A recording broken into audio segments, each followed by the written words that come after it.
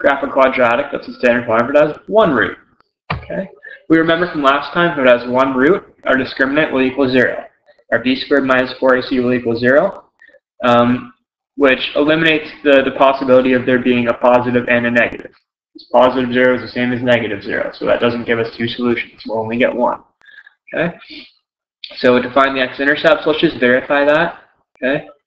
X equals, first I'll label my a, b, and c. My a is 1, because I don't see a number in front of the x. I know there's a 1 there. My b is negative 10. And my c is 25. That looks like a 70, doesn't it? That negative 10. Let's redo that, and let's redo that equal sign. A equals 1, b equals negative 10. All right, so x equals negative b. Negative 10 is just 10, plus or minus the square root of negative 10 squared, that's 100, minus 4 times 1 times 25. All over 2a, 2 times 1 is 2. Okay, so x equals 10 plus or minus. Okay, we always simplify under the radical next. 100 minus 4 times 1 times 25. 4 times 25 is 100. Okay, so 100 minus 100 is 0. Square root of 0 is just 0. So the only root I have is x equals 10 over 2. X equals 5 is my only solution. So what that looks like, if I remember, if I only have one x-intercept, that means my parabola is going to touch the x-axis at 5. Okay, it's going to touch the x-axis at 5, and that's the vertex, okay, at the x-axis. It doesn't go through there, it just touches it there. That's why there's only one solution. So it's going to look something like this. But to graph it exactly, we're going to have to do some more work. But first off, so to find the vertex, there's no work I have to do for that, okay? I know the vertex is the x-intercept, okay? It is where it touches the x-axis, so it's at 5, 0. And the axis of symmetry is always the x-coordinate of the vertex, so it's just x equals 5. If I had gone through and calculated it, I would have got these answers, okay? If I had used x equals negative b over 2a, okay? Negative b, so negative 10 is 10 over 2a over 2. I get 10 over 2, which is 5. And if I plug 5 into this equation, I get 25 minus 10 times 5, which is 50. So 25 minus 50 is negative 25. Plus 25 is 0. There's the y-coordinate. Okay. So this is a shortcut. If you only have one solution, you know the parabola is just going to touch the x-axis there, and that is the vertex. So the x-intercept of 5, 0 is the vertex. Axis of symmetry is the x-coordinate of the vertex. Okay, so it's all coming together at this point of the year right now.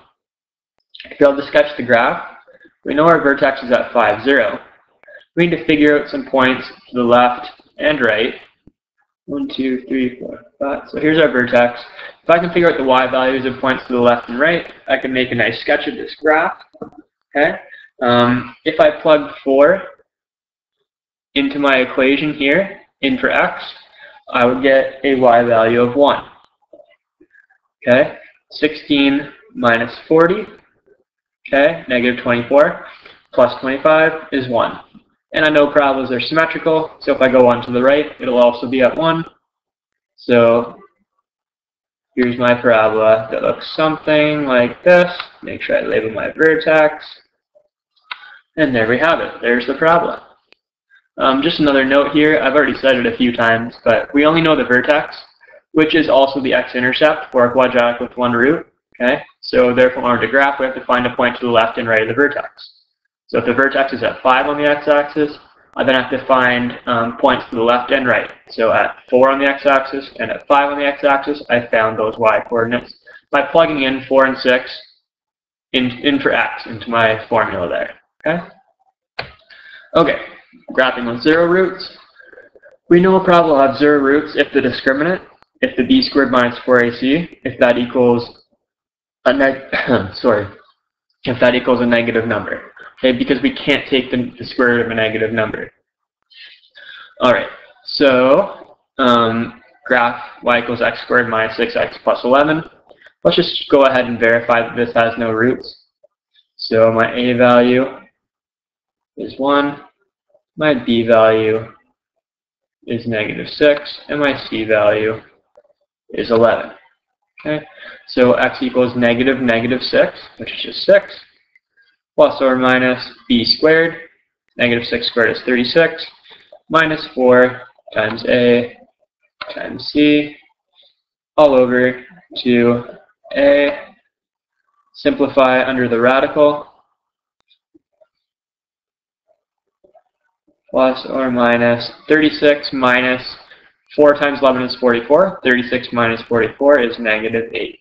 So as soon as you see this negative term under the square root sign there, you know there are no solutions.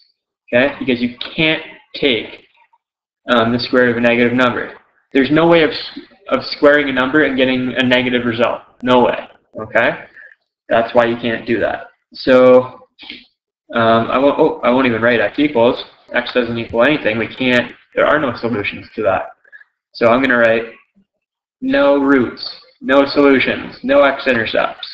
Okay? No roots. So how do I graph this if it has no roots? Well, I'm going to have to find the vertex. So to find the vertex, I have to first find the x-coordinate, which is the axis of symmetry. And I know my formula for that is -b over 2a. Okay? So -6, which is just 6, over 2 times 1. A is 1. So 6 over 2, which is 3. So to find the vertex, I know my x-coordinate of the vertex is the axis of symmetry, which is 3. So my y-vertex, I just have to plug in 3 for x. And that'll tell me the y-coordinate of the vertex. Okay? So 3 squared minus 6 times 3 plus 11, 9 minus 18. -9 plus 11 is 2. So my vertex is 3, 2. X-coordinate is 3, y-coordinate is 2. There's my vertex right there. I'll just highlight that so we can see it. There's my vertex. Okay. Note, we could have also found this vertex by completing the square if we wanted to. I find it a lot less work just to use this to find the x-coordinate, the axis of symmetry, plug that in, find the y-coordinate. But you could complete the square as well and find your vertex. Okay. So once we've found our vertex, this is all we know about our parabola so far. 1, 2, 3, 1, 2. Our vertex is right here. That's all we know. Okay. Well, we also know it opens up because our a value is 1. So it looks something like this. But to find out exactly what it looks like, find points to the left and to the right of 3. Okay. So to find points to the left and right, so I'll calculate the point to the left. So if I put in 2 for x, it'll tell me the y-coordinate. Okay, so if I put in 2 for x there, I will get a y-coordinate of 3. 2 squared is 4, minus 6 times 2. So 4 minus 12 is -8, plus 11 is 3. So at 2 on the x-axis, my y value is 3. There's a point. I know parabolas are symmetrical. So to the right one, it must also be at 3. So my parabola looks like this. I will label my vertex. Oops, 3, 2. And there we go. There's that parabola. We only knew the vertex. That's why, in order to graph, we had to find points to the left and right. Okay. And that's it for the lesson. If you have any questions about how to graph a parabola, just let me know.